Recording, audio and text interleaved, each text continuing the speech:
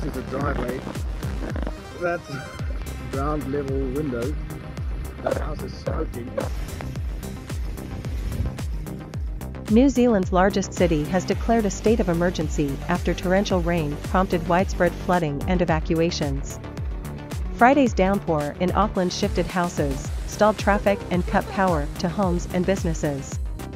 The city is said to have received 75% of its usual summer rainfall in just 15 hours.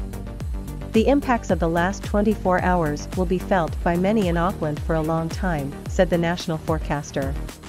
Auckland's mayor, Wayne Brown, has confirmed media reports that a body had been found in Wairau Valley on Auckland's North Shore. Mr. Brown has said he is deeply saddened by the news. Police have not confirmed whether the death is linked to the flooding. He has also said infrastructure and emergency services had been overwhelmed by the impacts of the storm. In a statement, Fire and Emergency New Zealand said it had been dealing with roughly 1,500 calls for assistance.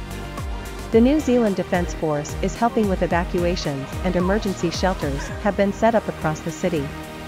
Meanwhile, the mayor has defended himself against criticism that he was too slow to declare a state of emergency, saying he followed advice from experts.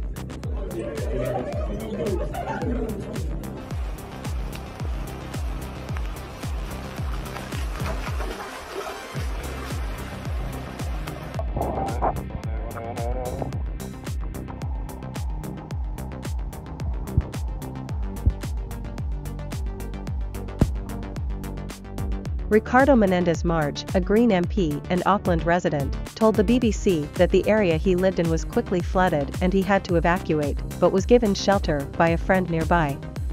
There were people who were unfortunately not as lucky: low-income communities, disabled people, migrant communities as well, he said. Major roads were also blocked off by the floods, causing long traffic queues on highways, with several traffic accidents reported. The flooding also disrupted travel to and from Auckland Airport. Domestic and international flights have now been grounded until at least 5 o'clock on Sunday.